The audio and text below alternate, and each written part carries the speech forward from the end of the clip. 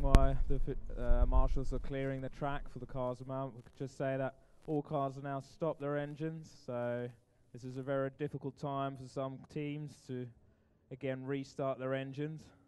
So we're hopefully going to cross the fingers that all teams can start and restart their engine and get back into the endurance race.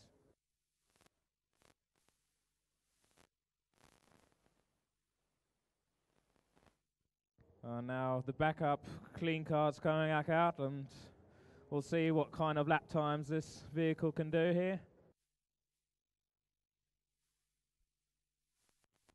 It's already got a 20-second penalty for off course, as you can see here. Is this Mick driving it? Can't see from here, but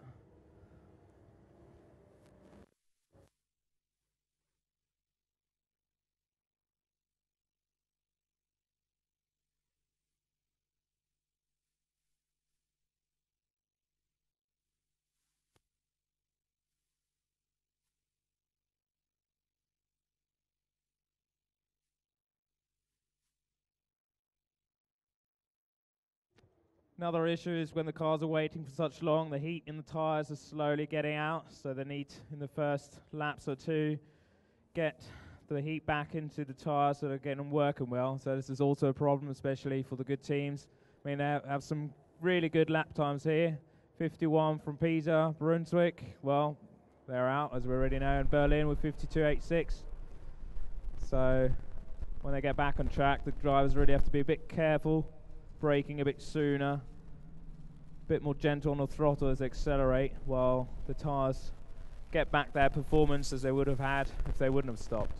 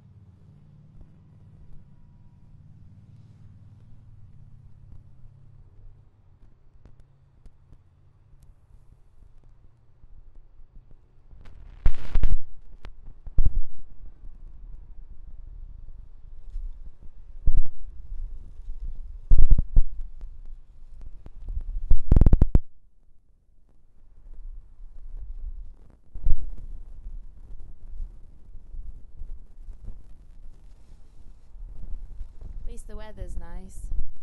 Not like last night.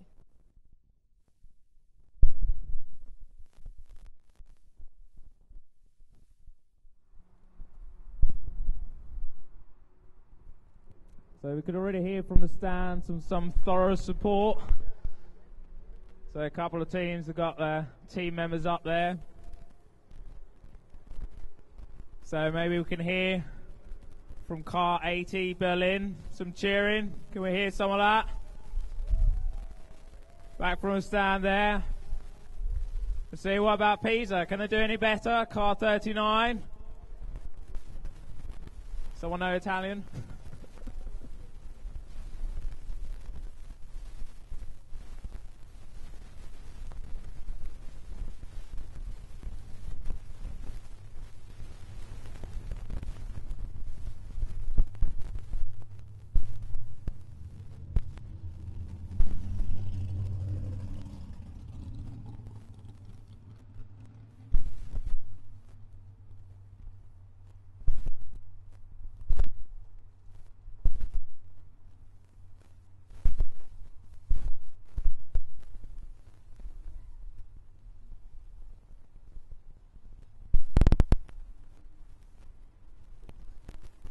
So I will just let you know what the rules are in this situation.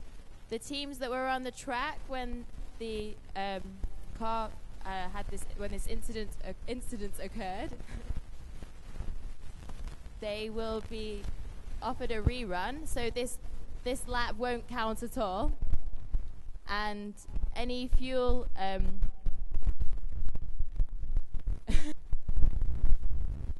And any fuel consumption will be compensated for in the fuel efficiency. Yeah. The drivers always have to look out when they're not sure of the tracks being last inspected by the officials. I think they're starting to get the last checks done just to make sure that there's no oil left on the track. And the drivers are going to be really careful in the first lap, because even though this don't know what you call this cleaning machine was on the track, there's still some powder loose on it, so it could still be slippery. And as I already explained earlier, the tyres aren't working in those performance what the drivers are left with when they left the track, so this is always a bit difficult for the drivers to get back into their routine. But I'm very confident that these three teams that are waiting patiently can still do it.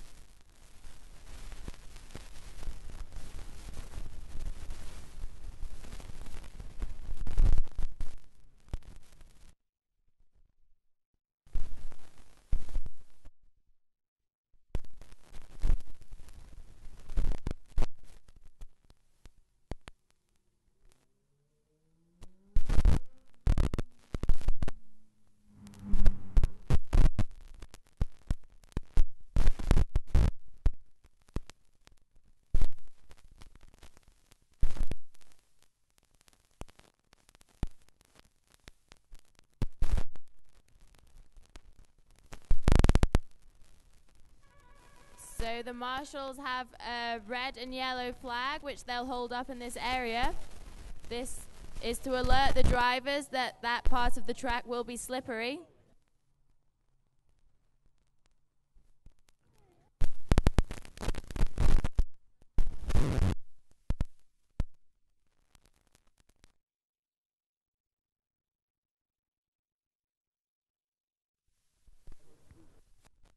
And they'll keep this flag there until they are sure that the track conditions there have improved.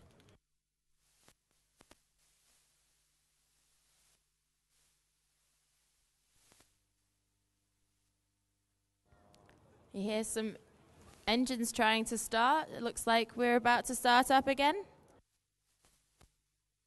The first car's got the go to restart their engine. That's car number 80, Berlin. We heard a great cheer from the crowd just earlier.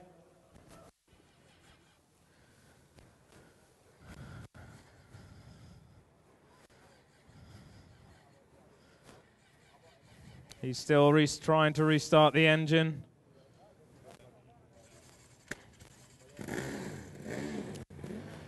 University Pisa, car 39, got the second chance to restart, and they did it first time running. So their car's going to be released back onto track.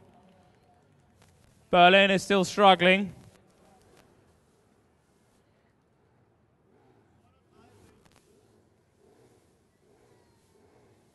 So this means car 39 is going to be the first on the track. It's going to be very careful, running through a slippery run just before the hairpin.